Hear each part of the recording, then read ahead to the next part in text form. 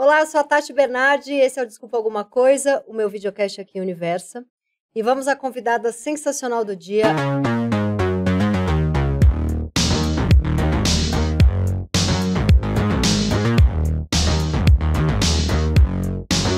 Ela é curadora de beleza e bem-estar, apresentadora, colunista, fundadora do Liceu de Maquiagem, mãe da Pina, apresentadora do Lab da Beleza aqui no UOL, faz mais um monte de coisa legal que ela vai contar pra gente. Ela é a gatíssima e chiquérrima Vanessa Rozan. Palmas! Finalmente, eu já paquero, já sigo há muito tempo e agora ela está aqui. E tudo aqui, a gente na mesma casa, né? Mesma casa. Ou seja, demorou para acontecer esse encontro. Juntar, agarrar essa amizade. Boa. Eu queria que você começasse contando, eu vi uma entrevista sua, você falando que a sua avó fazia vestido. Pois é, minha avó hoje está com Alzheimer bem avançado. Mas ela, quando lúcida, né, sempre, a vida toda foi costureira. Eu queria que você contasse a história das mulheres da sua família, sua mãe, sua avó. Daí eu vou chorar. Não, a gente vai junto. E daí vai ser assim, já vou começar chorando, abrir o episódio já em lágrimas, chamar a maquiagem para retocar, vai ser tudo assim. Eu fico muito emocionada, porque minha avó tem 3 filhas mulheres e um homem, e essas 3 filhas mulheres sempre tiveram muito juntas como irmãs, assim, e sempre apoiando uma outra, né? Uhum. E minha mãe, cara, minha mãe é uma mulher, ela tinha que estar sentada aqui para falar da vida, da história dela, porque é muito fantástica, assim. Minha mãe estudou, não completou o 3º colegial, se casou no interior, engravidou super jovem, e aí, quando eu nasci, aquela coisa, ela tinha 18 anos, era um baby, uma criança, né? Imagina você tendo uma filha com 18 anos. Sim. Com a cabeça que você tinha com 18 anos. Sim, muito nova, uma criança praticamente. Exato. E também acho que era uma cultura, né, daquele momento, ainda mais no interior, que a mulher estava preparada, né? Essa primeira filha é você? Sou eu. Você é filha única? Não. Não, tenho um irmão mais novo. Um irmão mais novo. Gatíssimo, maravilhoso. Um beijo pra ele. Essa coisa da mulher estar preparada para casar. Então é óbvio que minha mãe já, né, tinha esse preparo na cabeça dela, se casou muito jovem, logo engravidou, e enfim, mãe super jovem. Foi morar com a sogra primeiro, uma experiência um tanto peculiar, difícil, como ela menciona, já com 18 anos, uma filha, senhora, né? Muita coisa. Ela disse que a minha avó já faleceu, mas que fazia ela cortar a couve bem fininha assim, ó, para saber se ela era boa cozinheira, se ela estava pronta para casar. Nossa. Uma delícia, né? E aí, enfim, meu pai e minha mãe decidiram vir para São Paulo, minha família é toda do interior. Que lugar? São José do Rio Preto. Mais para frente, vai. Tá. Chama Jales, mas é divisa com Mato Grosso do Sul, quase. Uhum. E ela veio para São Paulo, meus pais decidiram montar uma empresa de máquinas agrícolas aqui. E juntos, meu pai já tinha trabalhado como marketing numa empresa de máquinas agrícolas e decidiu montar uma revenda de máquinas agrícolas.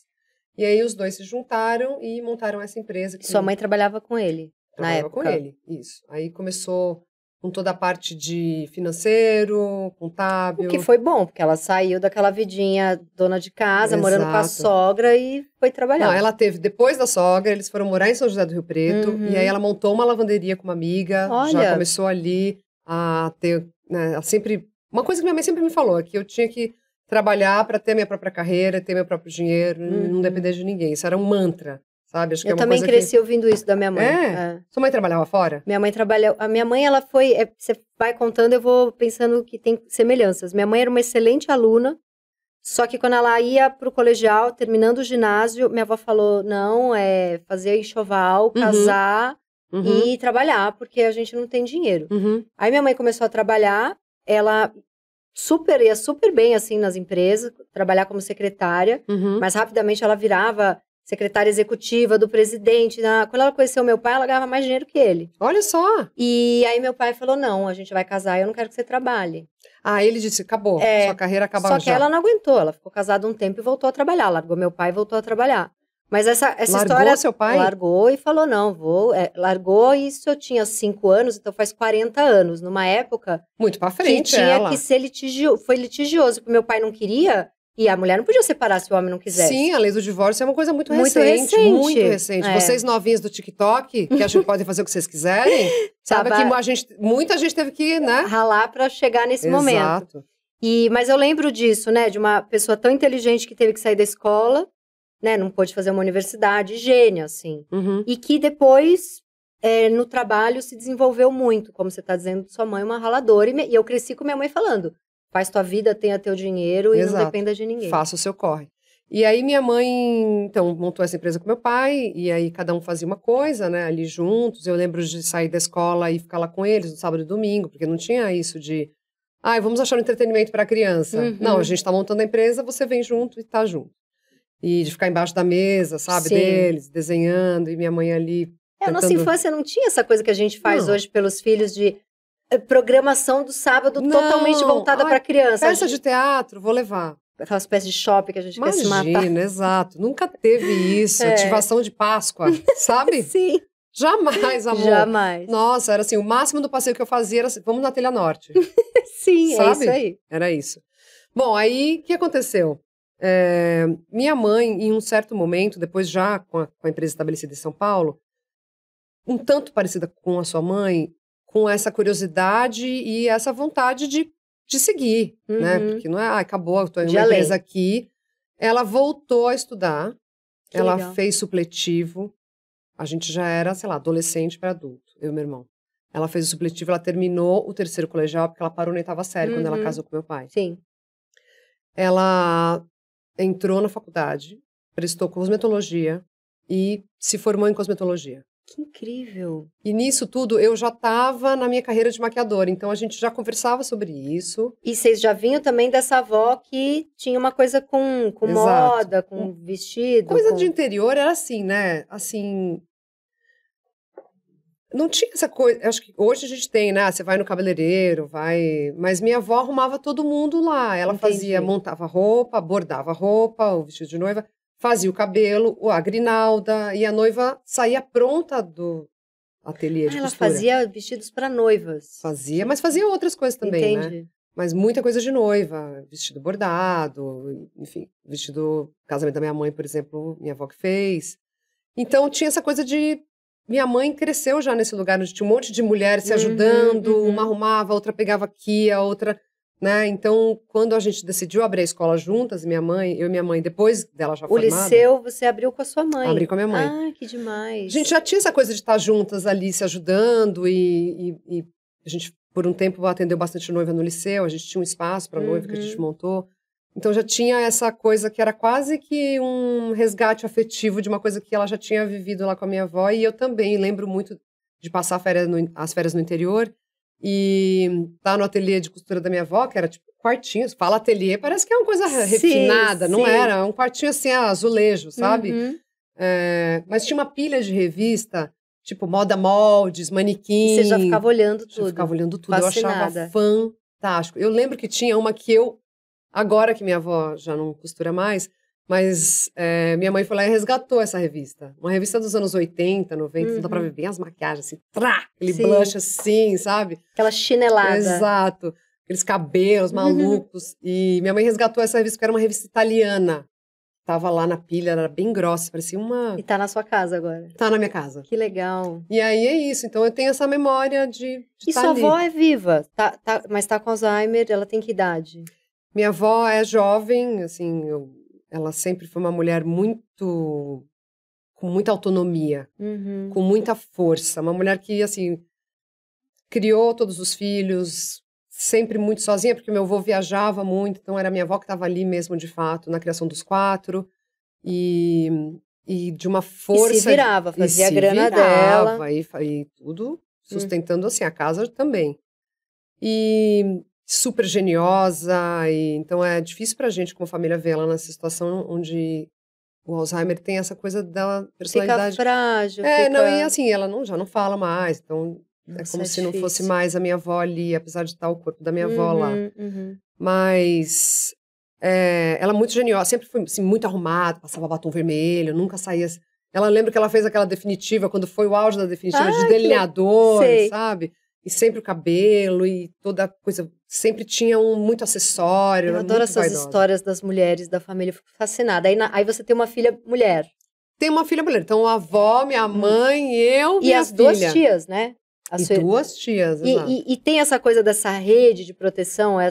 Você teve uma filha mulher, tinha as suas irmãs perto, mãe, como que foi? Então, eu acho que tem esse processo onde você é filha, e você deve ter passado por isso. Aí, de repente... E daí você se descobre mãe, e como é que é esse lugar onde você... Meu Deus, agora eu sou mãe. Como é que é isso daqui? E, obviamente, você vai buscar uma referência da sua mãe e começa a entender inúmeras coisas que você não tinha... Exato, palmas para o perdão das mães, né? Total. Porque é muito fácil, às vezes, até para, sei lá, um filho... Que não tem filhos, olhar e dizer, ai, minha mãe fez isso, minha mãe fez aquilo. Mas quando você é mãe e tá ali... E não é só perdoar, é entender uns exageros. Por exemplo, às vezes eu chego cansada do trabalho, aí sento lá do lado da minha filha, começo a fazer um carinho nela, ela faz... Aquele dia que ela não tá afim. Sei. Aí eu sinto aquela dor, e eu lembro de olhar pra minha mãe e falar, meu, que exagero, ela tá o tempo inteiro querendo um carinho, que chata. E aí eu lembro disso, aí eu mando uma mensagem, boa noite, mãe, dorme com Deus, porque eu falo... A dor de um filho que não tá muito afim de você, agora eu entendo. Aguarde a adolescência chegar, que aí vai ser cintilante essa dor. Jura? Assim, ela tem dia que ela te ignora muito. Porque tem toda a coisa hormonal que tá rolando. Ela tá com que idade? Ela tem 11. Ah, ela já tá com 11. E aí tem essas lombadas hormonais, que não é tão como uma mulher que já tem o seu ciclo, né? Mas já tá ali, presente. Pré-adolescente já tá bombando. Então, de repente, vem uma patada, uma sapatada voando, e você fala, meu Deus, da onde veio? Bateu a porta na minha cara. Vem uma dor. Como que foi isso? Eu tava até agora, tipo, segurando no colo, entendeu? Ontem tava querendo um colinho. Exato, batendo naquela bundinha de fralda, assim, ó. E agora bateu a porta na minha cara. Mas é muito... Um dia, você fala... Acho que ela bate porta na minha cara. E aí vem algum psicanalista e fala, ótimo, ela está saudável. Exato! É assim. Exato. É assim é o corte. Que você fez certinho. Se ela tá batendo a porta na sua cara, é porque você é boa mãe. Exato. Eu tô aqui, ó. E todo mundo falando, tá certo, ela tem que bater, tem que fazer o corte. Mas difícil. Você sabe que eu assistia uns vídeos que ela fazia menorzinha, que acho que era Mini Rozan. Aquilo, assim, ela é uma atriz, né? Ela é uma... O que acontece? Bom, primeiro geminiana. Daí... Nasceu pra se comunicar. Já, eu lembro que ela era bebê e ela gritava e chorava só o tempo todo. Eu falava, gente, não é possível, tá acontecendo alguma coisa, essa criança só chora, só chora, só chora. Eu lembro que eu chorava junto, eu não sei o que fazer. E era drama teatral. Ela queria falar. O dia que ela conseguiu falar, passou. Acabou. É gêmeos, total. Queria se comunicar. Ela queria falar. O dia que ela começou a falar que ela não parava mais. Ela, faia, mamãe, faia. Então, assim, era isso. Ela queria falar e foi... A minha filha, quando tinha 2, 3 anos, a gente brigava. Daqui a pouco ela saía, falava, o que ela foi fazer? Eu entrava no quarto, ela tava com uma mochila, pondo um monte de coisa dentro. Mentira, vou embora. Aí ela punha nas costas. E o signo? Ela é aquariana. Ah, bom, Aí ela fala, mamãe, eu vou embora, porque aqui nessa casa ninguém me ama mais. É claro. Aí teve um dia que ela abriu a janela e falou, aqui ninguém me ama, com 3 anos. Aí eu falei, pra onde você vai? Ela falou, eu vou pra rua. Eu vou pra rua com 3 anos. Eu falava, vou pôr no teatro? O que acontece? Era um drama, assim.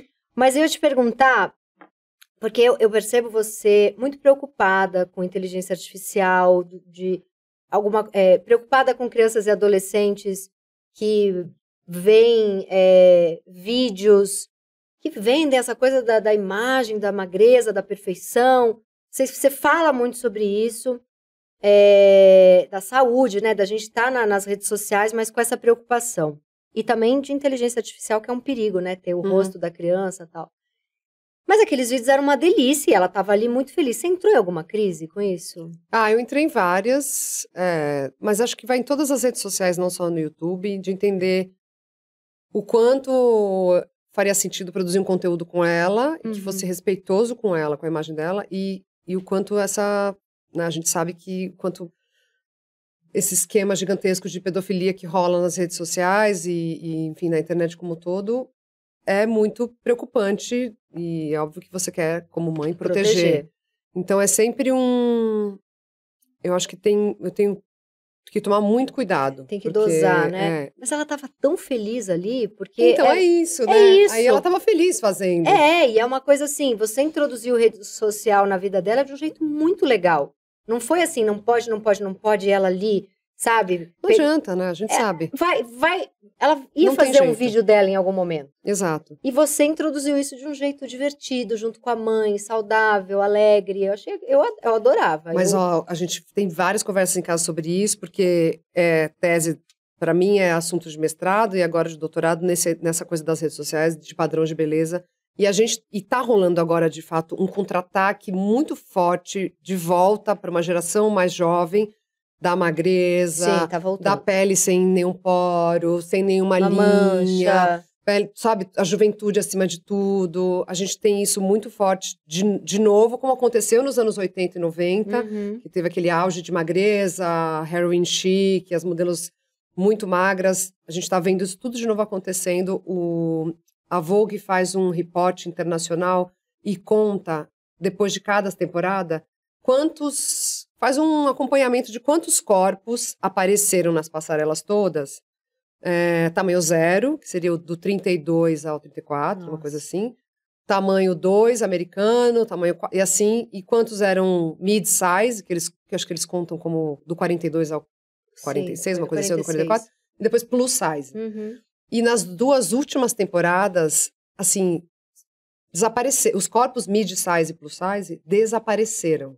Mas teve toda uma E tem toda essa coisa do Ozempic também junto, né? Tá essa loucura das próprias celebridades emagrecerem e da bichectomia arrancarem tudo para fazer a ossatura. Exato. Nossa. Então, que você já vai ter com mais de 40 anos, isso já vai acontecer. Porque você vai perdendo colágeno e, Só que já vai cair em algum momento. Você não sabe a saudade que eu tenho da bochechinha. Exato, aqui, ó. A gente queria manter a sustentação, gente. Vocês vão precisar. E aí a galera vai lá e afina. Pois é, e às vezes remove isso com 20 anos, quando você tem o rosto mais cheio de gordura, mais arredondado. E aí, quando você chega com 40, que você precisa dessa sustentação, você não vai ter. Porque você arrancou com Porque você tirou. E é irreversível.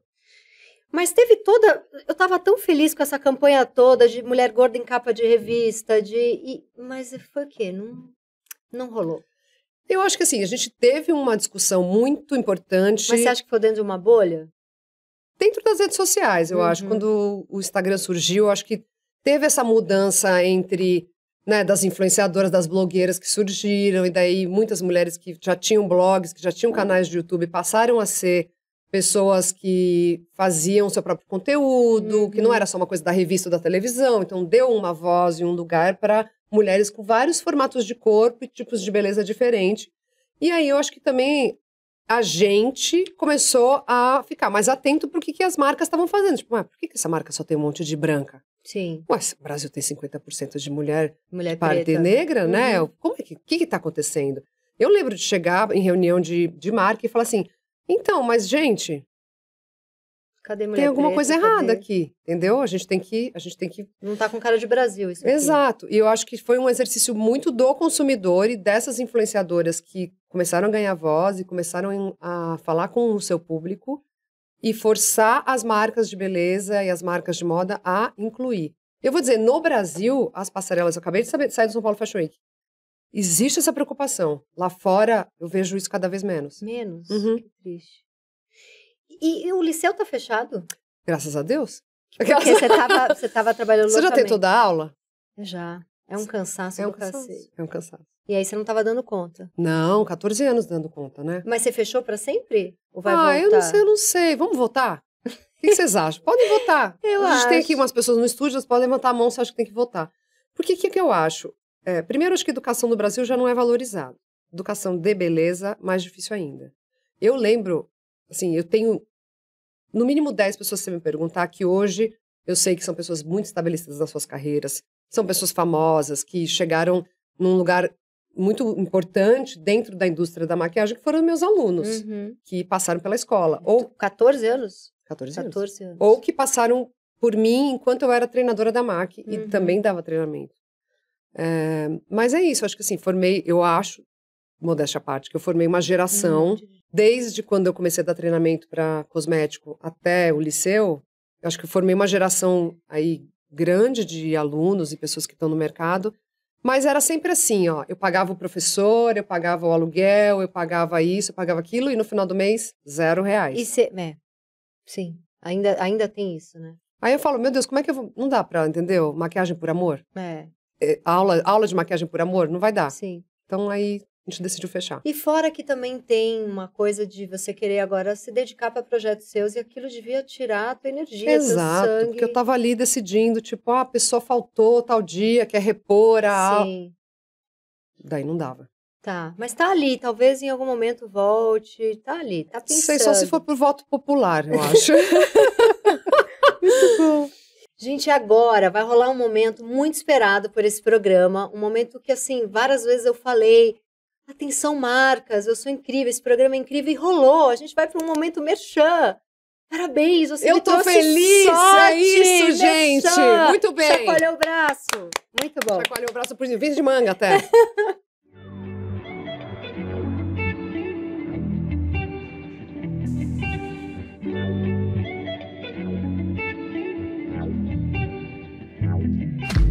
Agora eu vou fazer uma pergunta muito importante para Vanessa, que é o seguinte. Vanessa, você cuida da pele e da autoestima de muita gente. Quem cuida da sua pele e da sua beleza? Às vezes eu esqueço e lembro de novo quando alguém faz em mim uma massagem. O quanto é importante ter esse momento de autocuidado. E para mim, esse assunto de pele é muito importante falar. Eu prego muito a palavra, mas hoje eu vou falar também, não só de pele, como eu vou falar de Nivea. E eu tava pesquisando, tava lendo, você sabia que já tem 110 anos aquela, a da latinha? Lata, o icônico. O icônico. Nivea, 110 anos com o nosso icônico creme da latinha azul, que a gente olha e já sabe qual é o cheiro. Mas agora eu queria saber, já que você tá com a sua bolsinha aí, bolsinha da bagunça. Deixa eu ver. Qual que é o seu produto coringa do momento? Quando eu falo de skincare, eu tenho que pensar sempre para mim numa formulação que resolve a minha vida. No caso da fórmula do Q10, tem a creatina, que é uma coisa que a gente tem naturalmente no nosso corpo, assim como o colágeno, mas vai perdendo com o tempo. E pensando numa coisa que tem a coenzima Q10, a creatina e o colágeno, você traz de volta o que você vai perdendo, deixando a pele com mais firmeza, com mais tônus. E eu acho que é isso que a gente quer, assim, tá no nosso melhor, mas com a saúde, o brilho, o toque da pele incrível, porque aí quando você coloca a maquiagem em cima, tudo fica também mais incrível, mais maravilhoso. E eu quero também dar uma dica que é o seguinte, não precisa esperar ter 40 a mais para começar a se cuidar com Nivea. A partir dos 25 anos já é recomendado usar esses produtos com o Q10 Power.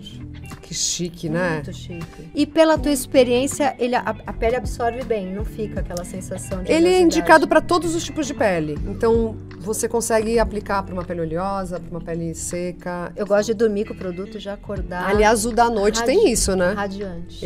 Ele não só tem tudo que o produto do dia tem, mas ele tem ingredientes que vão trabalhar enquanto você dorme para trazer o melhor dessa radiância, desse viso, para você já levantar assim, ó. Pronta, vencendo. Vencendo. Bom, só me resta desejar que eu ganhe esses cremes, né? Afinal de contas, eles estão na minha mesa. Eu já vou pegar aqui vários. E é isso, gente. Um brinde ao chique. colágeno.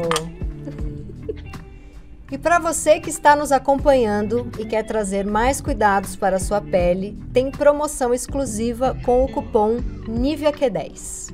Você sabe que eu sinto uma coisa em você? Eu não sei, posso estar enganada.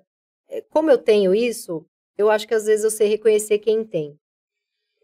Eu tenho um lado meu, que eu estudo psicanálise, que eu leio um monte de livro de ciências sociais, mas eu sou uma piadista que facilmente vai para um lugar de humor, de fazer uma coisa mais popular.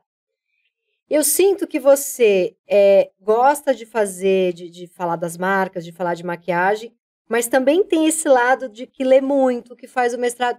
Às vezes esses dois lados brigam dentro de você, porque às vezes eu penso assim, mas será que isso aqui que eu tô fazendo, que eu vou bem, sei lá, eu faço um vídeo falando sobre sexo, faço um vídeo falando, aí eu penso, eu fui naquela coisa que obviamente vai ter um monte de like, porque eu tô falando de sexo, quando na verdade eu acabei de ler um livro foda de ciências sociais, que eu sei que se eu gravar um vídeo falando sobre isso, vai ter 5 pessoas e um engraçadíssimo falando sobre um sexo cagado da minha vida vai ter milhões, né? Sei. E aí eu percebo que você sempre tenta trazer todo o seu estofo intelectual para o que você está falando. Você tem um pouco assim de, não posso só falar de maquiagem, tenho que mostrar tudo que eu sou, olha tudo que eu estudei. Eu acho que a maquiagem, na verdade, sempre foi uma plataforma para eu discutir questões que para mim eram muito caras. Por exemplo, eu, como você, cresci vendo inúmeras capas de revista onde dizia assim, com letras caps lock. Emagreça já. Sim. Né? Eu lembro que eu tenho uma capa com a Samara Filippo, que ela tá com a blusa levantada assim, ó. E aí tem um negócio que tem em cima da barriga dela, assim, ó. Uma coisa tipo, seca a barriga de tanquinho. Sei.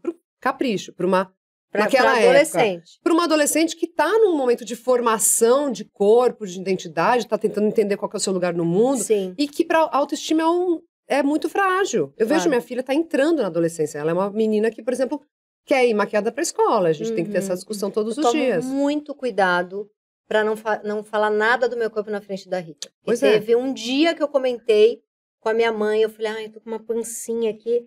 Eu já percebi ela, mamãe, eu tenho pancinha, Exato. com 5 anos. Eu falei, nunca mais.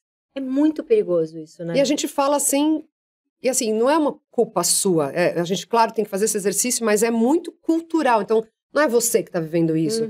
Todas as mulheres que passaram pelos anos 90, na adolescência... Tem esse super-ego castrador zoadas na cabeça, entendeu? Porque a gente só via a imagem de gente magra e branca, na revista, na televisão, em todos os lugares. Não tinha chance para outro corpo. Sim. Então, eu acho que também era uma questão minha, assim, que eu fui resolvendo mestrado, entender da onde Você fez mestrado vinha. do quê? Semiótica e psicanalítica na PUC. Que legal.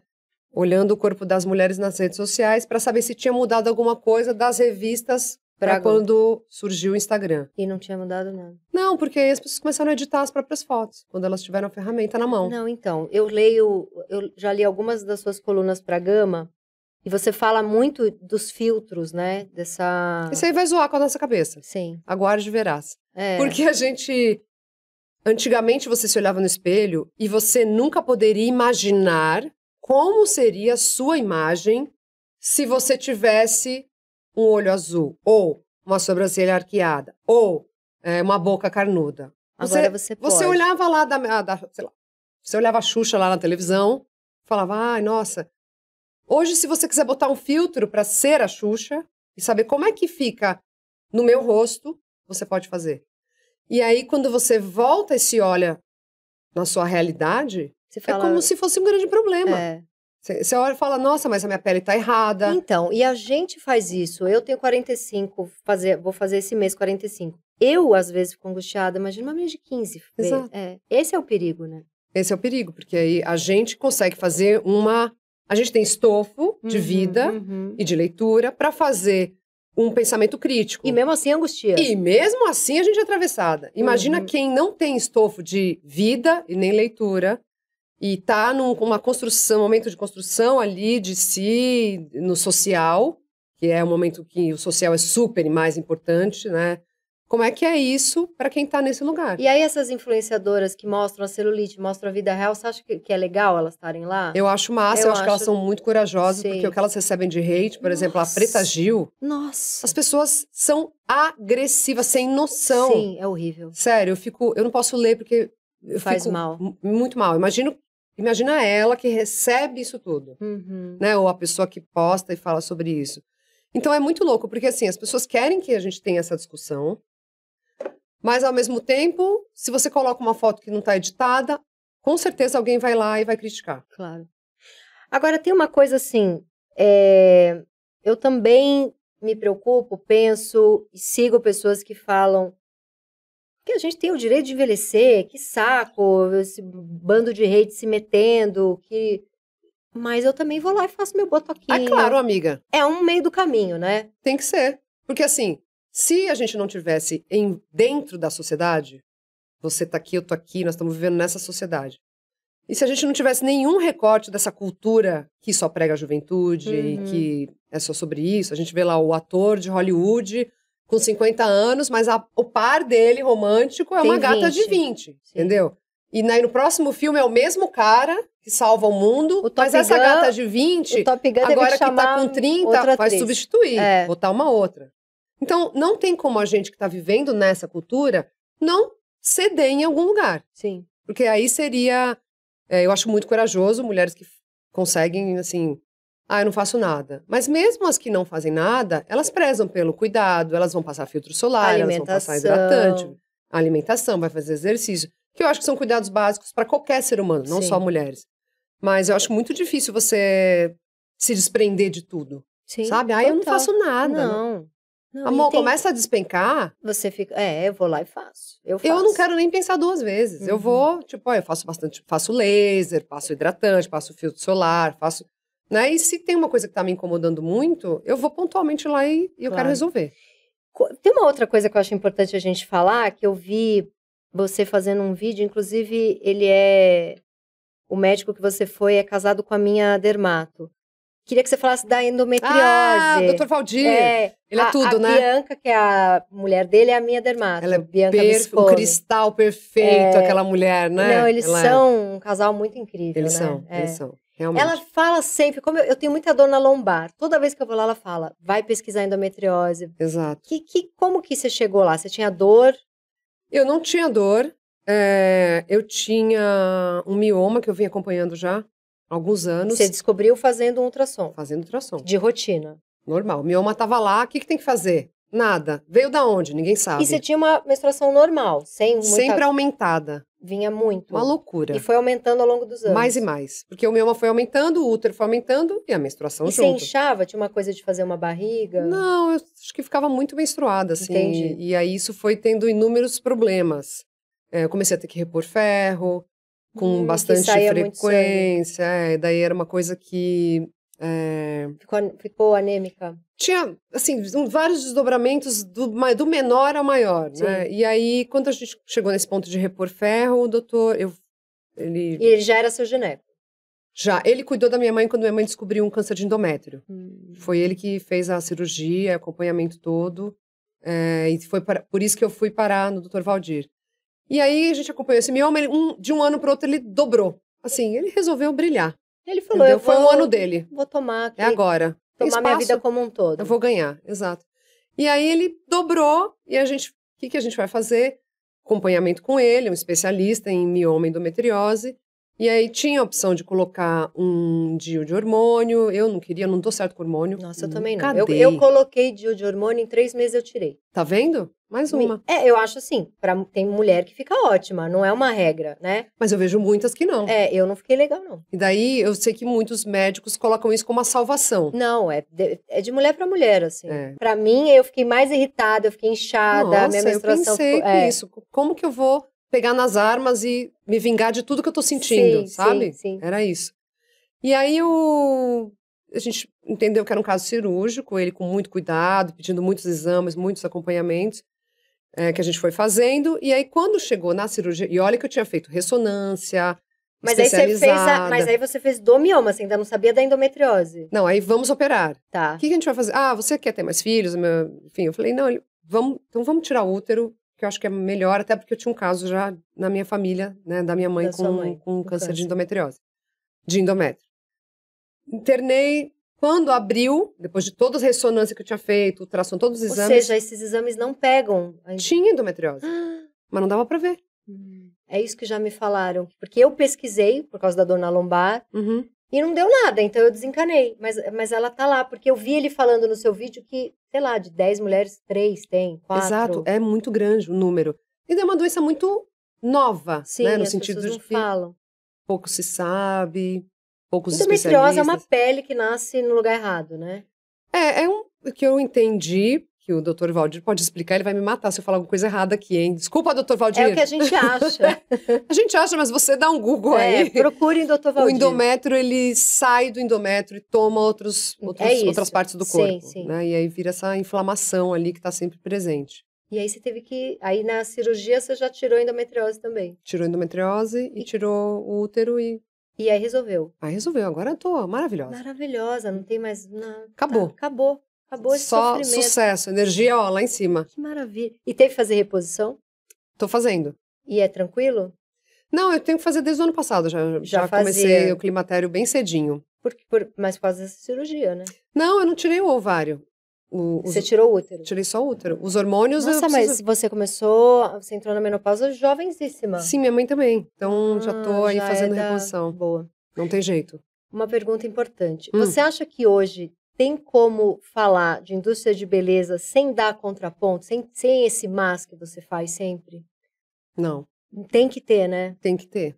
Porque eu acho que qualquer qualquer indústria precisa de mais.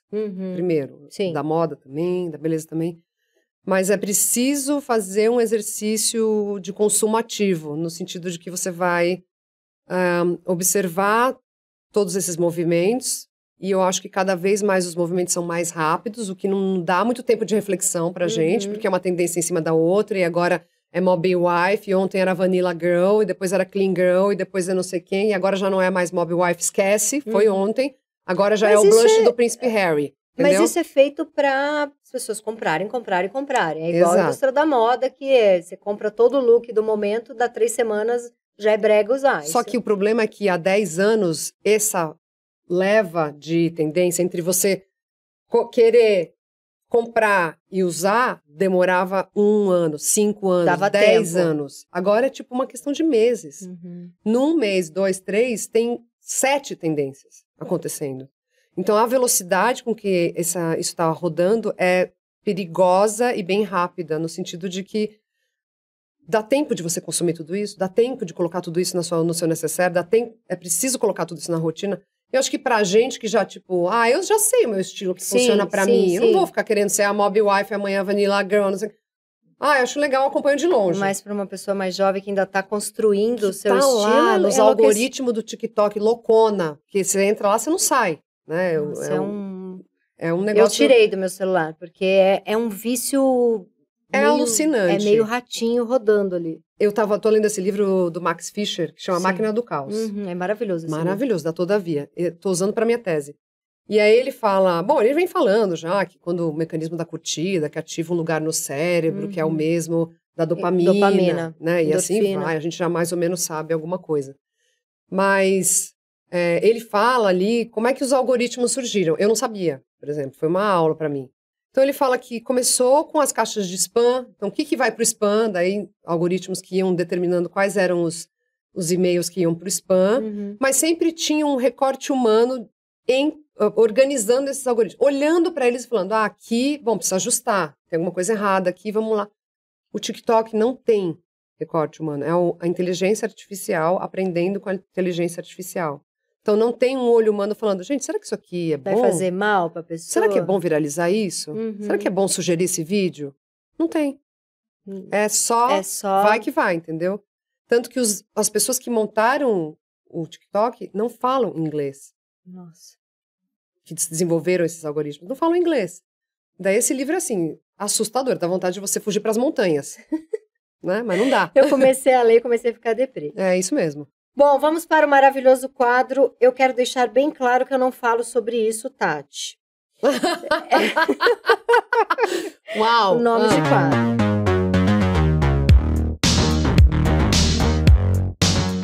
Eu já perguntei, acabou saindo aqui, né, que você faz um monte de vídeo falando contra o etarismo, tal, do lance da mulher poder envelhecer em paz, mas que a gente faz nosso estimulador de colágeno, nosso botox, fazemos. Nosso bom, né, laser, exato. Tamo junto. Tudo isso.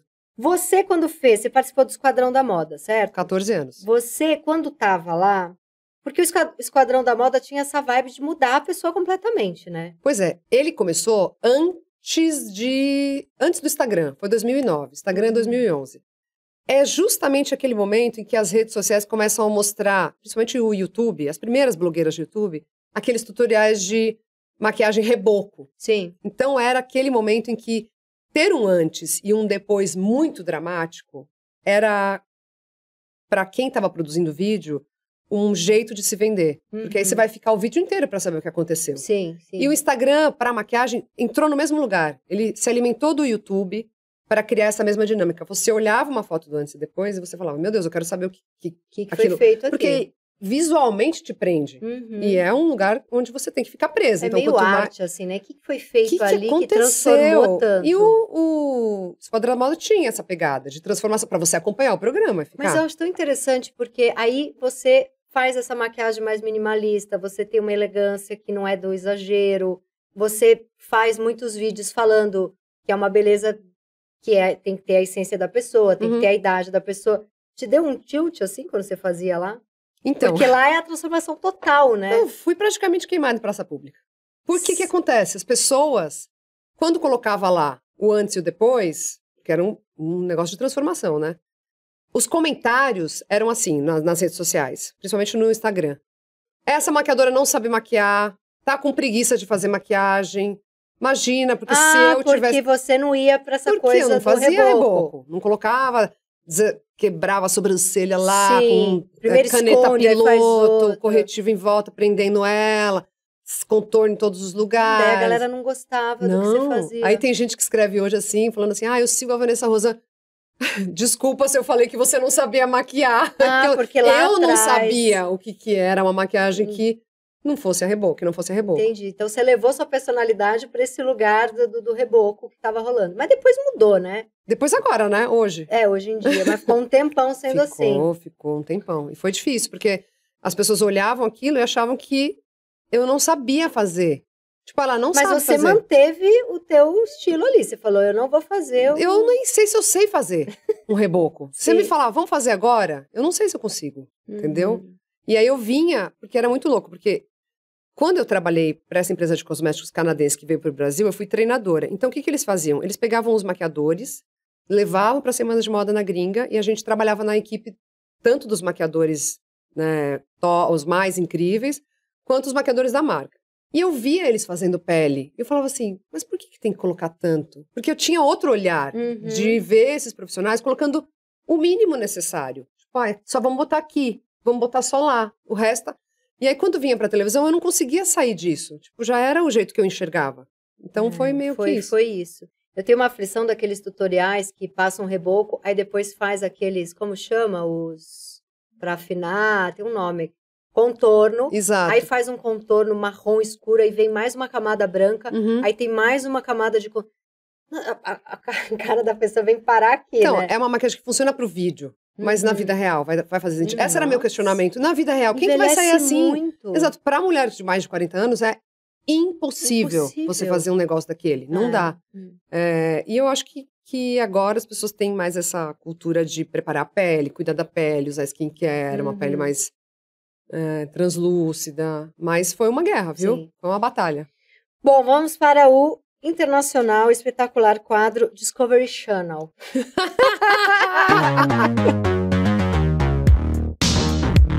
Você já teve, ao longo da sua vida, algum namorado que não vibrava tanto com o seu sucesso? Toda mulher que vem aqui diz que sim. Tempo na tela. Então, eu acho que... Não que não vibrava com o meu sucesso, não. Mas que, de alguma maneira, dificultava que eu tivesse presente nos lugares. De ciúme. Porque tinha uma coisa assim, mas você vai lá, mas o que você vai fazer em evento? Você não tem que ficar indo em evento, sabe? Fica aqui, vamos ver Você vai ganhar dinheiro pra fazer isso? Você tá gastando tempo da sua vida pra ir lá, prestigiar evento pra quê? Quando eu sei que é preciso você circular, encontrar as pessoas, tem muitos contatos que se fazem nesses lugares, né? Eu acho que parte também do meu trabalho hoje, né? Prestigiar, às vezes, por exemplo, um lançamento de livro teu, sabe? Porque eu acho que a gente vai se conectando e eu tenho muito interesse nessas conexões. Exato. Encontrar pessoas. E daí só que eu descobri que eu tinha prazer em ir, depois de a terapia, graças às deusas, né? Que me ajudou a entender que eu gostava de circular. Mas aquela pessoa dizia pra mim, mas você não tem que ir. Fica trancadinha em casa, bonitinha. Entendeu? Então, vai dormir cedo. Era no sentido muito mais silencioso do que impositivo. Sim, até porque se fosse muito escancarado... Cancelamento, né? Você ia perceber. Exatamente. O que você, hoje em dia, é uma mulher madura, viveu muitas coisas. O que um parceiro tem que ter hoje? E o que ele não pode ter de jeito nenhum pra estar com você? O que tem que ser? O que é uma coisa que você espera muito, que é muito importante? E o que é uma coisa que você aprendeu ao longo da vida que você já corta de cara? Eu acho que o que a vida me deu foi um entendimento de conseguir ler manipulações mais refinadas. Sim, que não é escancarado. É o que a gente já estava falando. Exatamente. Então eu tenho isso, eu já consigo sacar quando... Demora muito pra gente sacar, Demora. né? Não, é uma vida inteira caindo em furada. Olha, eu vou dizer uma coisa pra vocês, entendeu? Sim, não, demora muito. Muito tempo de aprendizado, porque eu acho que também a gente, quando mais jovem, fica muito olhando o que o cara... o cara, e daí a gente começa a fazer essa inversão de, pô, peraí, eu. Calma aí, como é que eu tô nessa situação, né? Uhum. E eu acho que quando você vai fazendo isso, é que a vida vai ficando melhor. Sim. Sabe? Que você vai falando, ai, nossa, agora sim, melhor, muito mais leve, minha cabeça mais leve. Tô entendendo. Então eu consigo sacar essas manipulações muito rapidamente e essa diferença entre o que se fala e o que se faz. Uhum. E eu acho que pra mim, pra eu ter uma relação com alguém, eu acho que confiança é a coisa mais importante hoje. Uhum. Essa construção Parceria de confiança. real, né? Exato.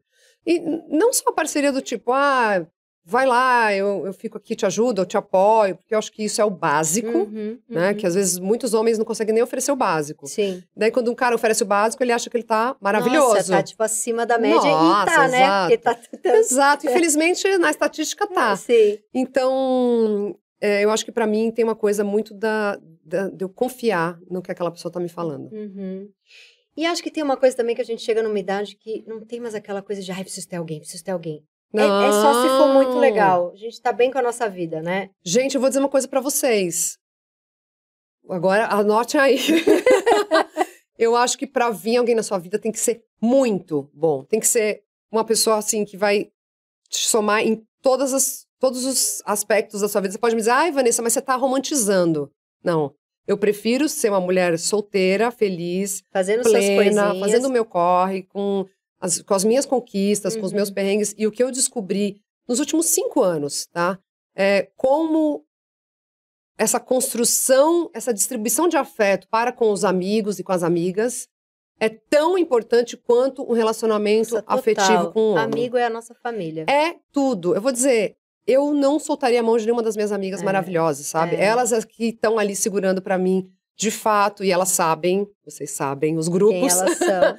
Né? Tem as cadelinhas, os grupos todos, que são mulheres que realmente, que elas têm uma união, de fato, muito verdadeira, sabe? Porque acho que foi tanto tempo que tinha o patriarcado, o machismo, durante tanto tempo falou, né? A gente escutava, amizade de mulher não é igual amizade entre homens. Assim, porque elas são fofoqueiras, elas são competitivas. Aí a hora que a gente entende que a nossa alegria tá nas amigas mulheres, é uma transformação, É tudo, né? E eu acho que tem muitos caras ainda hoje que promovem essa competição. Sim. Sabe? É porque olha pra outra, porque curte o post da outra quando tá com alguém, sabe? Vai minando a autoestima daquela mulher que tá junto com ele e vai gerando uma competição. E acho que com o Instagram tem uma coisa muito visual, de você ficar olhando todo mundo ali, tá maravilhoso, e a gente acaba às vezes se comparando, aquela pessoa, ela tá mais assim. Então acho que a gente tem que... como mulher, acho que buscar as outras mulheres que se conectam com a gente. Maravilhoso. E agora nós vamos para o quadro do momento da dica. Da dica. Diquinha marota. Dica. Eu vou dar a dica... eu escolhi em sua homenagem. Deixa você eu com ver. certeza Vamos já ver. tá vendo. Você tá vendo The New Look? Eu assisti os 2 primeiros. É muito legal, né? É muito bem feito, muito né? bem feito, uma direção... Tá na Apple TV... Ela conta a ascensão do Christian Dior e outros estilistas, né, a Coco Chanel e tal, durante a Segunda Guerra Mundial, né, que teve a invasão dos nazistas lá na França, em Paris. Tem o Bel Mendelsohn, que é um ator que eu amo desde aquele como é que era? Bloodline, que ele brigava com os irmãos. Tem a Juliette Binoche, que eu amo, e a Glenn Close, que espetacular. E tem também o John Malkovich. Sim. É maravilhosa essa série. Você eu também sabe que só eu vi gostei 2. muito de uma coisa, só pontuando assim que você está falando, porque eu acho que quando eu comecei a estudar um pouco mais de moda, história da beleza, que caminha muito junto, tinha essa coisa da Chanel, a Chanel apoiou. Pois é. E daí você começa a entender a situação que aquelas pessoas estavam. Tinha um sobrinho dela que ia morrer. Exato, e o que levou elas a agir da maneira que elas agiram. Então, eu achei muito legal que mostra que é isso, em tempos de guerra, como é que você sobrevive, né? E é muito legal a história dele ganhar o dinheiro para patrocinar um partido meio... Exato, dos rebeldes. Dos rebeldes. Né? É incrível. Eu só vi 2 episódios também, mas adorei. Dá a sua diquinha pra gente. Você já deu essa dica da máquina... Como é que chama o livro? A Máquina do Caos. Máquina do Caos, que é maravilhoso. Então, a dica que eu quero dar é um livro que é muito importante para qualquer pessoa que está atravessado pela beleza, pela indústria da beleza, ou pelas redes sociais, ou por padrões de beleza, que a Liv, eu sempre... Liv Strong. Exato, muito obrigada.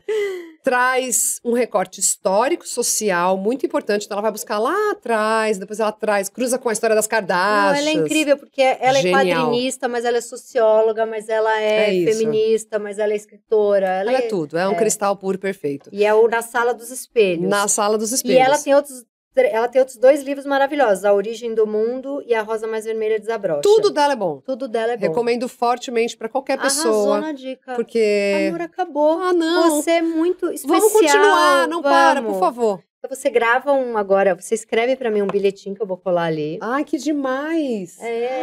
Temos vários aí, Dudu Bertolini. Dudu, tudo. Dudu, te amo. Tava trabalhando com essa pessoa incrível até agora.